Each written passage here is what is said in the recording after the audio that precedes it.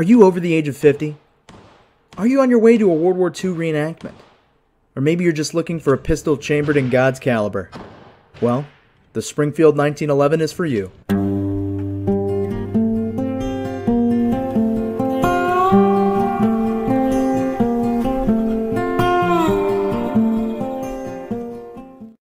In honor of my 21st birthday, I'm going to review my all-time favorite handgun, the 1911.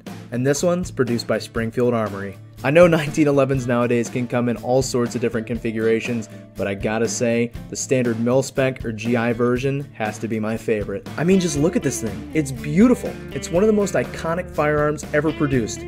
It's served through 2 world wars and up into Vietnam, and it's been in countless movies, TV shows, and video games. It's one of the most recognizable firearms in the world. And I gotta tell you that this gun is a dream to shoot. I'm sure most of you already know that 1911s have some of the best triggers out there, and even this bare bones standard model is no exception.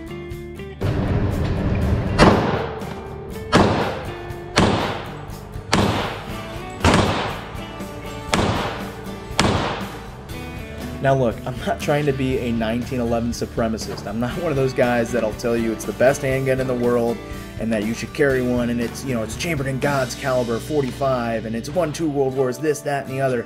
That's not what this video is about. While the 1911 is my favorite handgun and probably my favorite firearm ever produced, it is definitely not the best. And I admit that, but what I will say is some of the best handguns can trace their roots back to this design. Without this design, I don't think we'd have a lot of the great firearms that we would today. Now, back to my 1911 in particular. I've got to say, this is one of the most reliable firearms that we've ever owned. We have not had one malfunction the entire time we've had this handgun.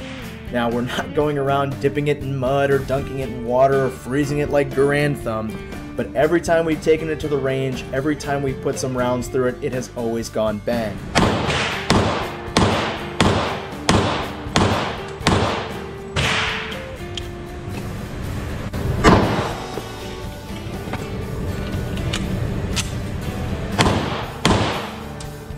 Disassembly and cleaning is super simple, and remember guys, always clear your firearm before cleaning it.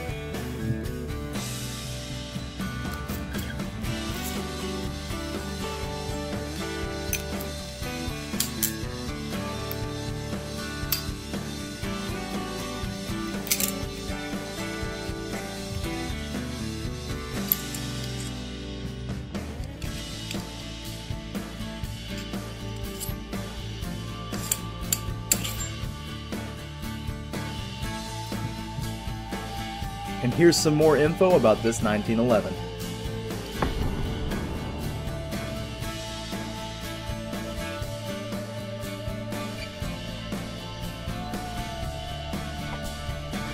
So if you're looking for a piece of history to add to your collection, I think you should take a look at the 1911.